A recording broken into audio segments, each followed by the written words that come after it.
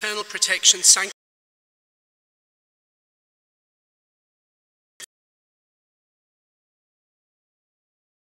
and reigns with you in the of one God forever.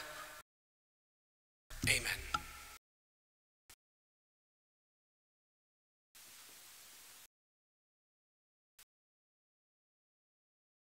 A reading from the prophet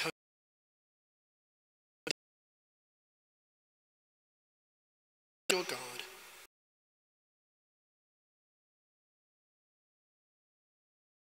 He grew up in front of us like a root in arid ground.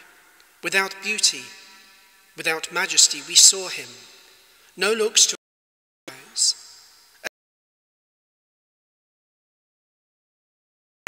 And familiar.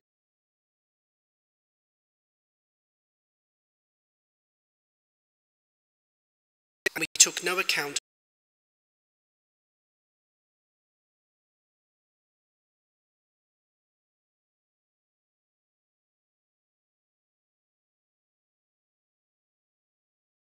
By God and brought low.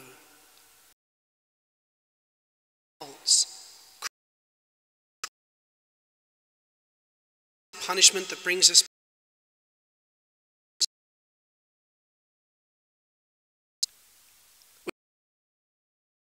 each taking his lives.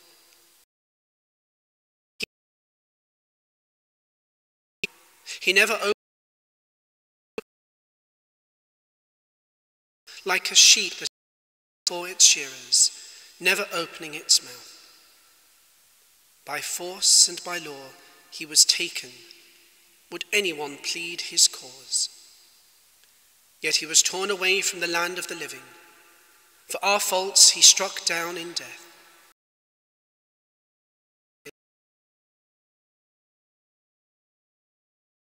There had been no perjury.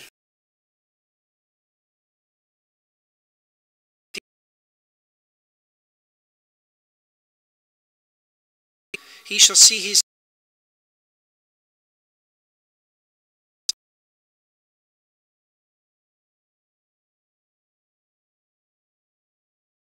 he shall see the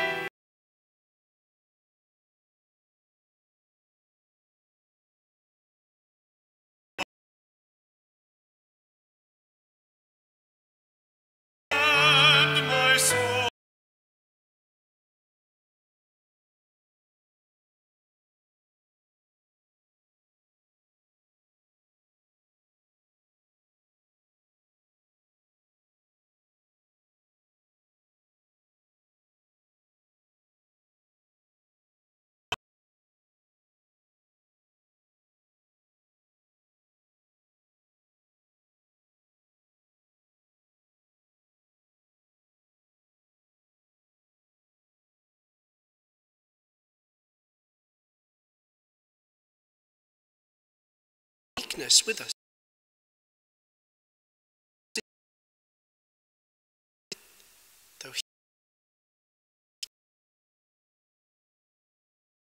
grace, that we shall have mercy from him and find grace in need of help.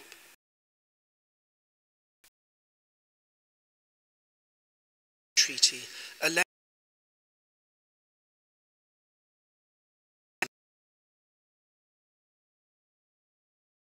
that his prayer was heard.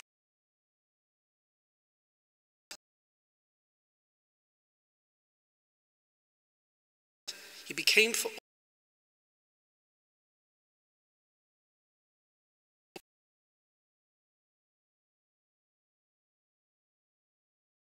to you, Lord.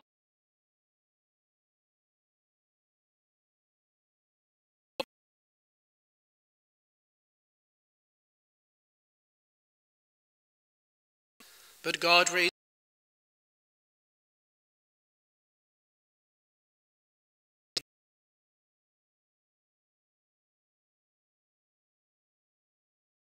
of eternal.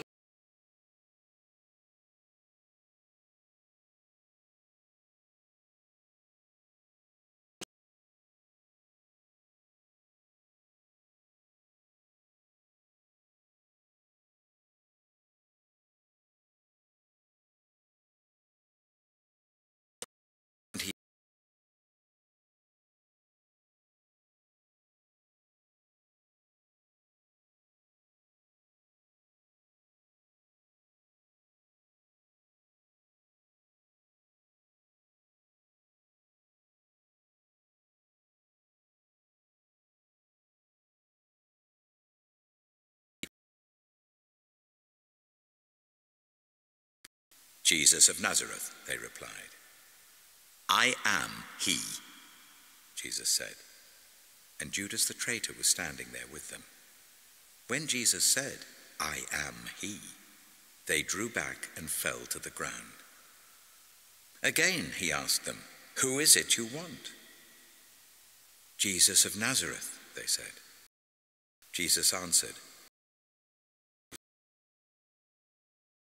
you are looking for me, then let me go. The words he had spoken would be.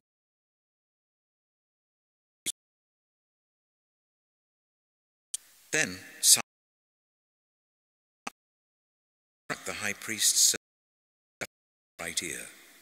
The servant's name was Malchus. Jesus commanded Peter, put your sword away. Shall I not drink the cup the Father has given me? Then the detachment of soldiers with its commander and the Jewish officials arrested Jesus. They bound him and brought him first to Annas, who was the father-in-law of Caiaphas, the high priest that year. Caiaphas was the one who had advised the Jewish leaders that it would be good if one man died for the people. Simon Peter and another disciple were following Jesus. And because this disciple was known to the high priest, he went with Jesus into the high priest's courtyard, but Peter had to wait outside the door. The other disciple, who was known to the high priest, came back, spoke to the servant girl on duty there, and brought Peter in. You aren't one of this man's disciples too, are you? She asked Peter. He replied, I am not. It was cold, and the servants and officials stood round a fire they had made to keep warm. Peter also was standing with them, warming himself. Meanwhile, the high priest questioned Jesus about his disciples and his teaching. I have spoken openly to the world, Jesus replied. I always taught in synagogues or at the temple where all the Jews come together. I said nothing in secret. Why question me? Ask those who heard me. Surely they know what I said. When Jesus said this, one of the officials nearby slapped him in the face. Is this the way you answer the high priest? He demanded. If I said something wrong, Jesus replied, testify as to what is wrong. But if I spoke the truth, why did you strike me? Then Annas sent him bound to Caiaphas the high priest. Meanwhile, Simon Peter was still standing there warming himself. So they asked him, you aren't one of his disciples too, are you? He denied it, saying, I am not. One of the high priest's servants, a relative of the man whose ear Peter had cut off, challenged him. "Didn't I see you with him in the garden?" Again, Peter denied it. And at that moment, a cock began to crow. Then the Jewish leaders took Jesus from Caiaphas to the palace of the Roman governor. By now it was early morning, and to avoid ceremonial uncleanness, they did not enter the palace because they wanted to be able to eat the Passover. So Pilate came out to them and asked, "What charges are you bringing against this man?" "Or if he were not a criminal," they replied, "we would not have handed him over to you." Pilate said, "Take him yourselves and judge him by your own law." "But we have no right to execute anyone," they objected. This took place to fulfill what Jesus had said about the kind of death he was going to die. Pilate then went back inside the palace, summoned Jesus and asked him, "Are you the king of the Jews?" "Is that your own idea?" Jesus asked. "Or did others talk to you about me?" "Am I a Jew?" Pilate replied. "Your own people and chief priests handed you over to me. What is it you have done?" Jesus said, "My kingdom is not of this world. If it were, my servants would fight to prevent my arrest by the Jewish leaders. But now my kingdom is from another place." "You are a king, then," said Pilate. Jesus answered, "You say that I am a king. In fact, the reason I was born and came into the world is to testify to the truth. Everyone on the side of truth listens to me." "What is truth?" retorted Pilate. With this, he went out again to the Jews gathered there and said, "I find no basis for a charge against him. But it is your custom for me to release to you one prisoner at the time of the Passover. Do you want me to release the king of the Jews?" They shouted back, "No, not him! Give us Barabbas!" Now Barabbas had taken part in an uprising. 19. Then Pilate took Jesus and had him flogged. The soldiers twisted together a crown of thorns and put it on his head. They clothed him in a purple robe and went up to him again and again, saying, "Hail, King of the Jews!" And they slapped him in the face. Once more, Pilate came out and said to the Jews gathered there, "Look, I am bringing him out to you to let you know that I find no basis for a charge against him." When Jesus came out wearing the crown of thorns and the purple robe, Pilate said to them, "Here is the man." As soon as the chief priests and their officials saw him, they shouted, "Crucify! Crucify!" But Pilate answered, "You take him and crucify him. As for me, I find no basis for a charge against him." The Jewish leaders insisted, "We have a law, and according to that law, he died because he claimed to be the Son of God." And he went back inside Jesus. But Jesus gave, "Do you refuse to speak to me?" Pilate said. "Don't you realize I have power either to free you or to crucify you?" Jesus answered, "You would have no power over me if it were not given to you from above. Therefore the one who handed me over to you is guilty of a greater sin." From then on, Pilate tried to set Jesus free, but the Jewish leaders kept shouting, "If you let this man go, you are no friend of Caesar. Anyone who claims to be a king opposes Caesar."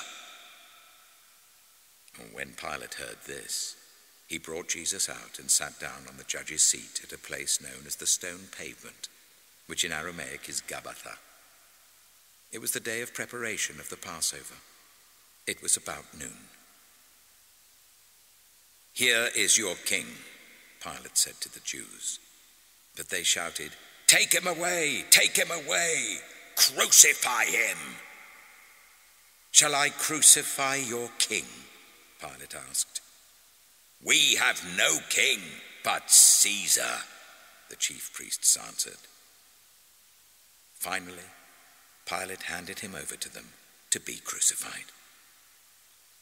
So the soldiers took charge of Jesus. Carrying his own cross, he went out to the place of the skull, which in Aramaic is called Golgotha. There they crucified him, and with him 2 others, one on each side, and Jesus in the middle. Pilate had a notice prepared and fastened to the cross. It read, "Jesus of Nazareth, the King of the Jews."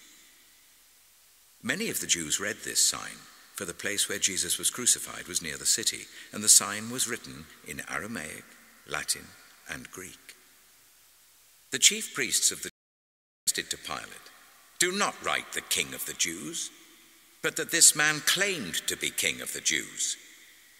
Pilate answered, "What I have written, I have written." When the soldiers crucified Jesus, they took his clothes, dividing them into 4 shares, one for each of them, with the undergarment remaining. This garment was seamless, woven in one piece from top to bottom. "Let's not tear it," they said to one another. "Let's decide by lot who will get it." This happened that the scripture might be fulfilled that said, "They divided my clothes among them and cast lots for my garment." So this is what the soldiers did. Near the cross of Jesus stood his mother, his mother's sister, Mary, the wife of Clopas, and Mary Magdalene. When Jesus saw his mother there and the disciple whom he loved standing nearby, he said to her, "Woman, here is your son." And to the disciple, "Here is your mother." From that time on, this disciple took her into his home. Later, knowing that everything had now been finished, and so that scripture would be fulfilled, Jesus said, "I am thirsty." A jar of wine vinegar was there, so they soaked a sponge in it, put the sponge on a stalk of the hyssop plant, and lifted it to Jesus' lips. When he had received the drink, Jesus said, "It is finished." With that, he bowed his head and gave up his spirit.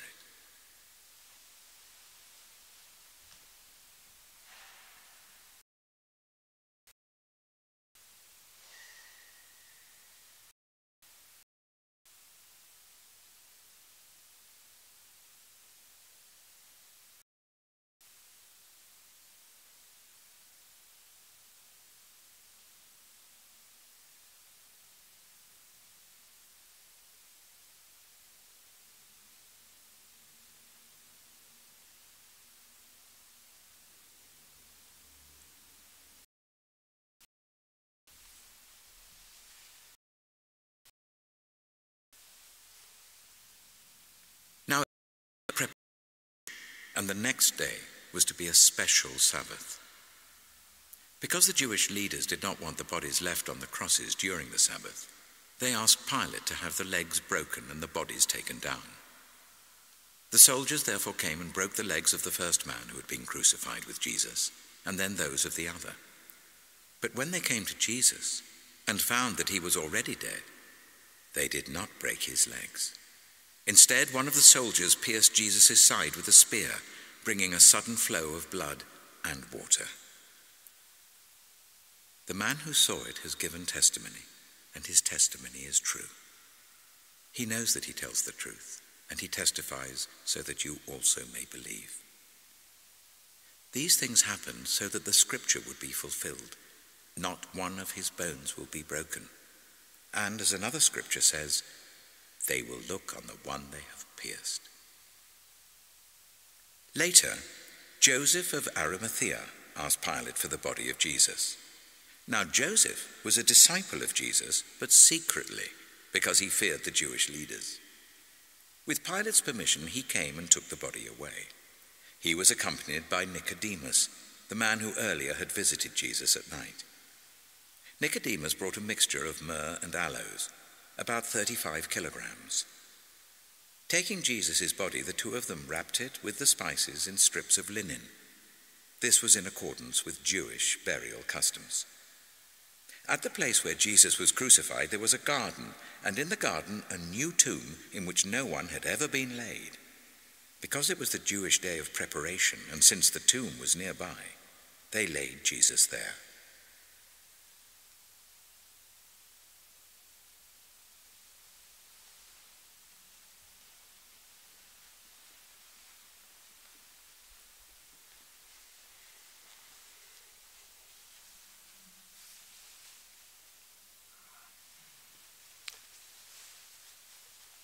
And then he said to the disciple, "Behold thy mother." Dear friends, the Passion reading is one of the most gripping scenes of the Gospels of Holy Week. From the cross, Christ says to his mother, "Woman, behold your son." To the disciple, he says, "Behold your mother." And this is the exact moment in history that Mary becomes, for all Christians, our mother and Our Lady. In French, Our Lady is Notre Dame. Last year, the whole world was gripped by the sad events in Paris. An electrical fault sparked a massive fire which destroyed much of the roof of the 800-year-old most famous Gothic cathedral. One image for me was the image of a cross-like shape seen in Notre Dame, taken from the air to speak of hope in testing times. Amidst the stunning and shocking images of Notre Dame engulfed by fire, were those taken by the drone above the cathedral, that blazing cross in the Paris skyline. These overhead photos of the cathedral in Paris were reminiscent of the burning cross. The blaze and the images of a cross-like shape burning reminded many Christians of the actual sacrifice Jesus made.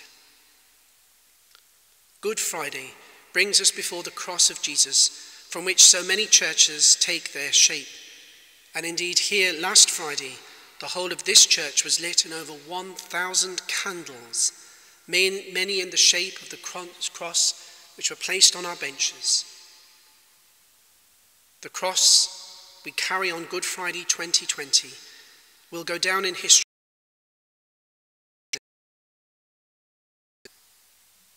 The cross upon which Jesus died, the love of God for humanity that has turned him.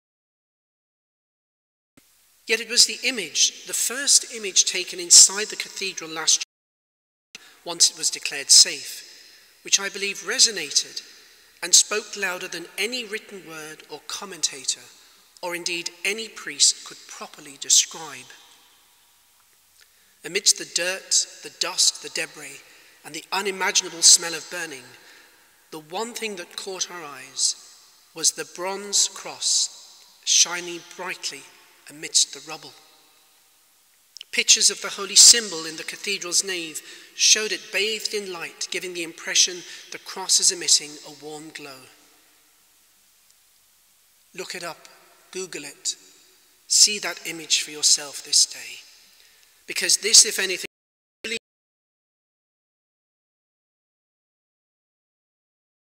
virus, the destruction, our own crosses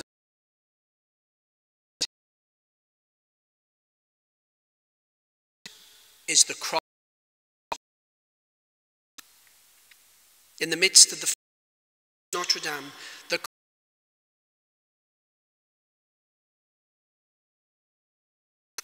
that's that is. But still, the cross is never easy. It comes in all shapes and sizes in our own lives. And this, very conscious of many families who are grieving in these days of quarantine, with only 10 people in attendance at funerals, desperately sad days for them all. Good Friday is a day we celebrate and feel the power of the cross in our daily lives and in our world. For many, the cross is a symbol we wear around our necks, we place in our rooms, Today, if you are watching at home, and I know everyone seems to be trying to tune in at the same time, and the system may have crashed today. If you're having problem logging in, that's what it is. But hopefully you're joining us on Facebook or watching us on Catch Up. But get the cross in your house and get ready to venerate it, as we're about to venerate here, the cross here. We put the cross on the top of our buildings. Here in Clonmel, the Holy Year cross shines down on us day and night. People can tell Christianity or a Christian building because of the cross. We come to the cross this afternoon. We come and venerate the replica of the cross on which Jesus died. The cross here on the sanctuary, when it is unveiled, will remain here on the sanctuary in the days ahead, reminding us that for however long we are in virtual lockdown and restricted in our movements, this cross, which we all endure, is a symbol that we, the people in Clonmel and from around the world, we carry this cross together. And Christ is with us at every step of that long and uncomfortable journey, however long that may be. We come and ask Jesus to help us love as he loved, to love in a way that puts others before ourselves. We come to the cross this afternoon and we give Jesus our sins, our pains, our sorrows. We offer prayers for our family and our friends and those we worry about. Many here and around the world have lost loved ones to the virus and to other natural causes. Many have loved ones with serious illnesses, particularly with the coronavirus, physical and psychological ailments. Many here are themselves sick. How am I going to make it through these difficulties? Many of you are asking. Many are homeless, needing food banks, and rely on the goodness of people to give them meals daily. Another sad reflection of Ireland in which we live in the year 2020. Many addictions and our health service overstretched. Again, the list seems almost endless. Today we come to the cross. Give your problems and challenges to the Lord, and know that no matter what happens, once everything is placed in the hands of the one who died for us, every challenge, every difficulty that life throws at us becomes a prayer united to the prayers of our crucified Saviour. Come to the cross. Unite the challenges of your lives to the cross, and know that the one who loved you, who loved us to the death, will also love us to life. Without the cross of Good Friday and the crosses of our daily lives, we can never experience the glory of the resurrection. Come on then, let us pick up and carry our cross. Let us have the strength to help carry the crosses of those who are bereaved, sick, or on the frontline services. We can beat this virus together by staying at home. Let the symbol of the resilience of the cross in Notre Dame from last year's scene remind us all that no matter what our challenges, let Christ's cross and love shine brightly, no matter what destruction and pain is all around us today.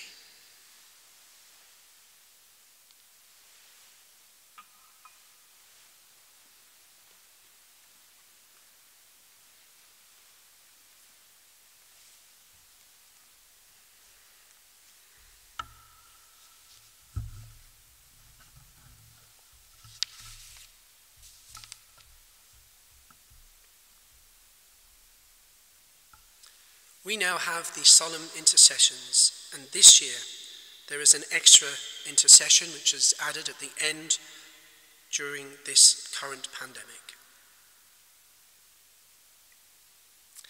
Let us pray, dearly beloved, for the Holy Church of God, that our God and Lord be pleased to give her peace, to guard her and unite her throughout the whole world, and grant that leading our life in tranquility and quiet, we may glorify God the Father Almighty.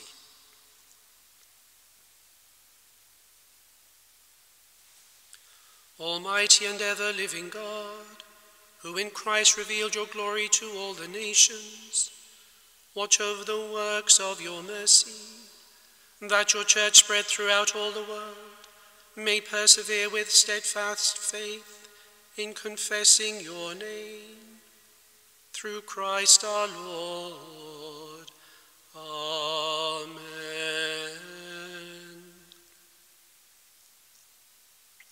Let us pray also for our most holy Father, Pope Francis, that our God and Lord, who chose him for the order of bishops, may keep him safe and unharmed for the Lord's holy church to govern the holy people of God.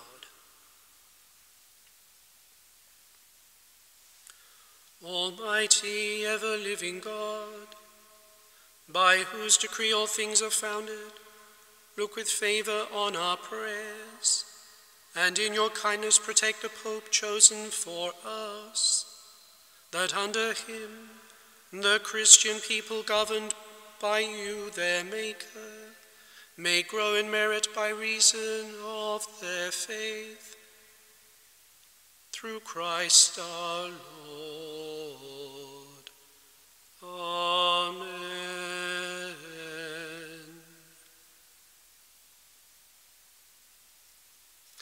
Let us pray also for our Bishop Alphonsus, for all bishops, priests, and deacons of the Church, and for the whole of the faithful people. Almighty, ever-living God, by whose Spirit the whole body of the Church is sanctified and governed, hear our humble prayer for your ministers, that by the gift of your grace all may serve you faithfully. Through Christ our Lord. Amen.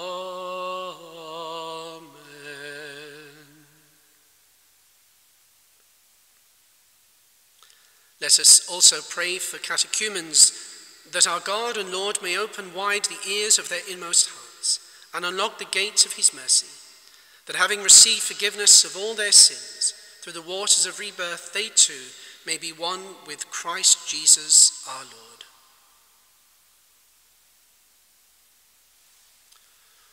Almighty, ever-living God, who make your church ever fruitful with new offspring, increase the faith and understanding of catechumens, that reborn in the font of baptism, they may be added to the number of your adopted children.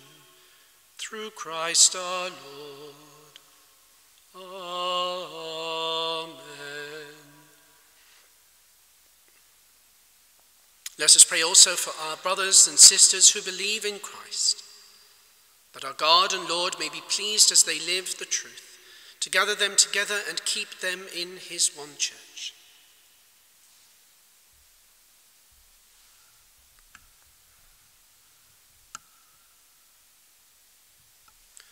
Almighty, ever-living God, who gather what is scattered and keep together what you have gathered, look kindly on the flock of your Son, that those who one baptism has consecrated may be joined together by integrity of faith and united in the bond of charity. Through Christ our Lord. Amen.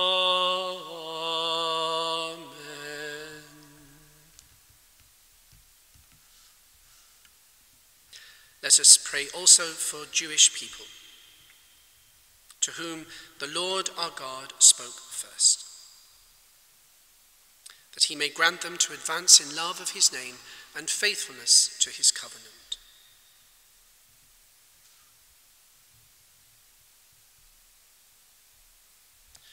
Almighty, ever-living God, who bestowed your promises on Abraham and his descendants, graciously hear the prayers of your church, that the people you first made your own may attain the fullness of redemption. Through Christ our Lord. Amen. For those who do not believe in Christ, let us pray for those who do not believe in Christ, that enlightened by the Holy Spirit, they too may enter on the way of salvation.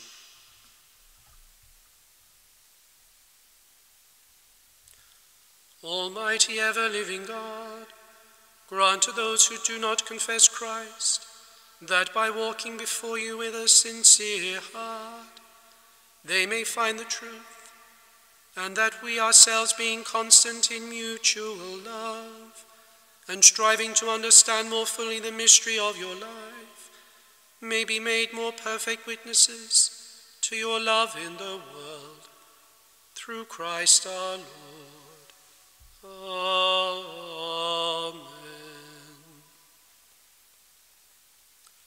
Let us pray also for those who do not acknowledge God, that following what is right in sincerity of heart, they may find the way to God himself. Almighty ever-living God, who created all people to seek you always by desiring you, and by finding you come to rest, grant, we pray, that despite every harmful obstacle, all may recognize the size of your fatherly love, and the witness of the good works done by those who believe in you, and so in gladness confess you, the one true God and Father of our human race, through Christ our Lord. Amen. Let us pray also for those in public office, that our God and Lord may direct their minds and hearts according to his will, for the true peace and freedom of all.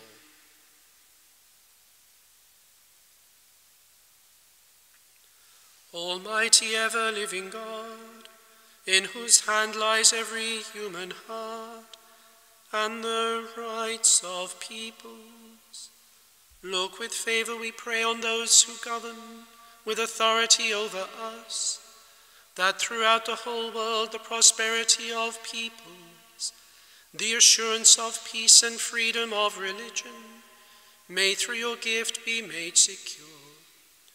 Through Christ our Lord. Amen.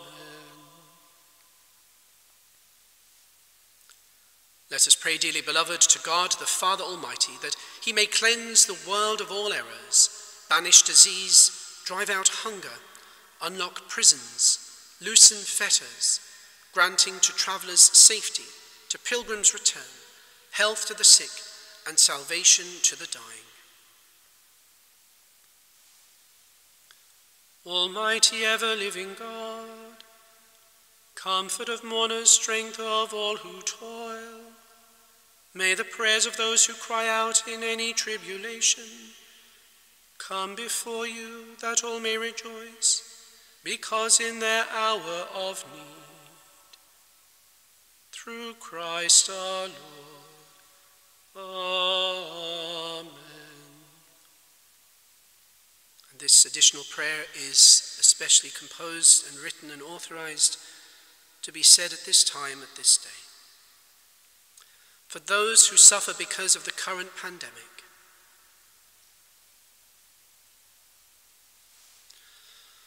Almighty ever-living God, protect those who are suffering, relieve the pain of those who are sick, give strength to those who are taking care of them, and welcome the dead into eternal peace, through Christ our Lord. Amen.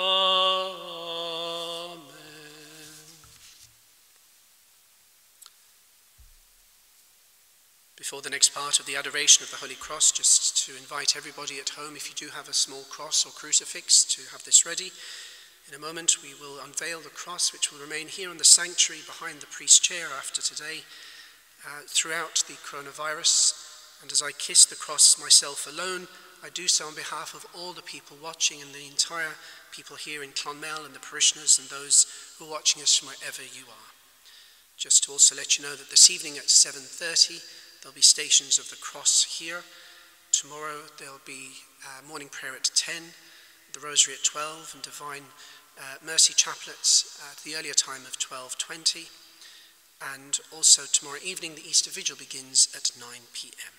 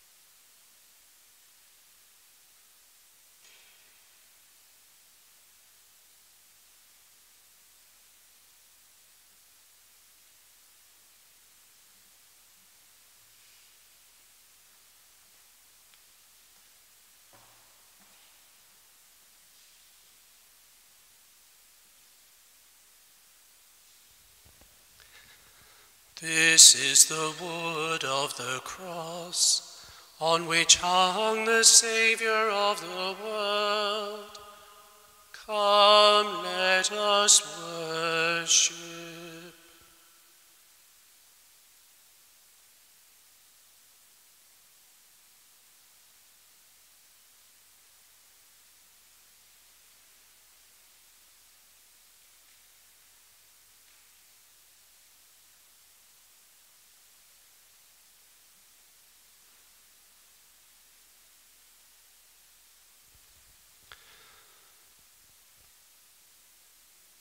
This is the wood of the cross, on which hung the Saviour of the world. Come, let us worship.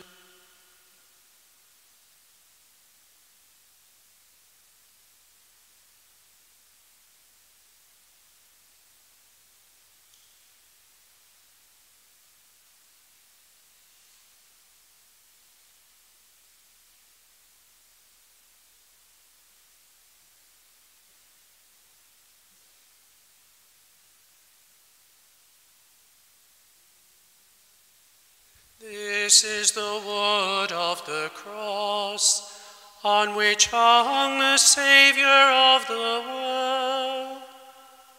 Come, let us worship.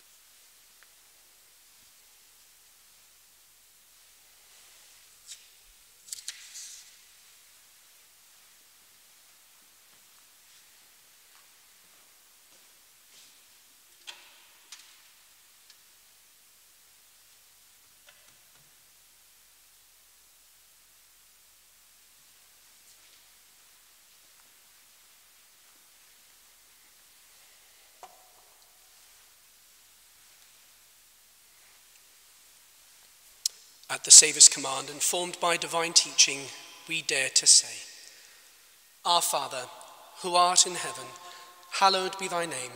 Thy kingdom come, thy will be done on earth as it is in heaven. Give us this day our daily bread, and forgive us our trespasses, as we forgive those who trespass against us. And lead us not into temptation, but deliver us from evil. May the receiving of your body, Lord Jesus Christ, not bring me to judgment and condemnation, but through your loving mercy be for me a protection in mind and body and healing remedy.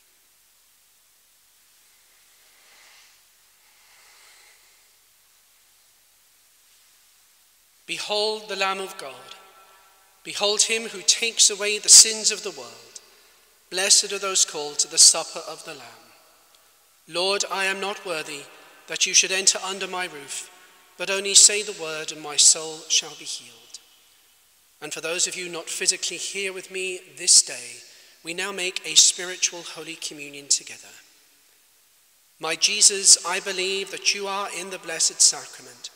I love you above all things, and I long for you in my soul. Since I cannot now receive you sacramentally, come at least spiritually into my heart.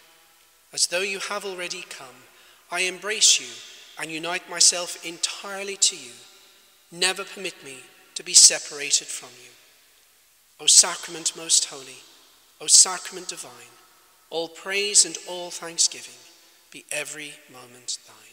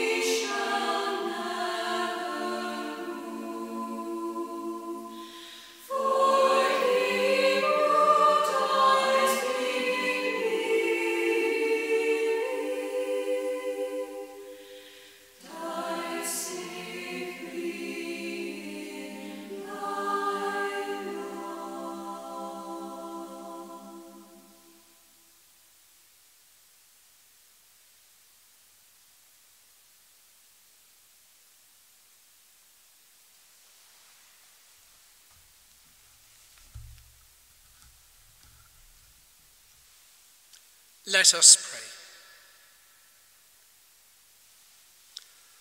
Almighty ever-living God, who have restored us to life by the blessed death and resurrection of your Christ, preserve in us the work of your mercy, that by partaking of this mystery we may have a life unceasingly devoted to you, through Christ our Lord. Amen. May abundant blessing, O Lord, we pray, descend upon your people who have honoured the death of your Son in the hope of their resurrection.